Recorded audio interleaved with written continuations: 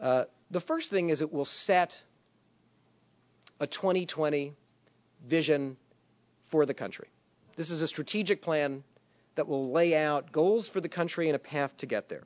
What kinds of goals? I believe we need to set ambitious goals for the United States to achieve by 2020. Some examples. By 2020, the United States should have affordable 100 megabit broadband to 100 million American households.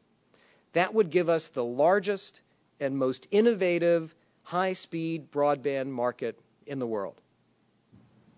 Another example, we need to set a goal around adoption. As John in his survey found, the adoption numbers are around 65%. The non-adoption numbers are around 35%. John will have more detail.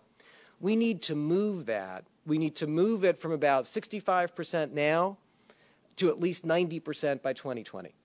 This is an ambitious goal. It took about 30 years to move from the 60s to the 90s in adoption for regular telephone service.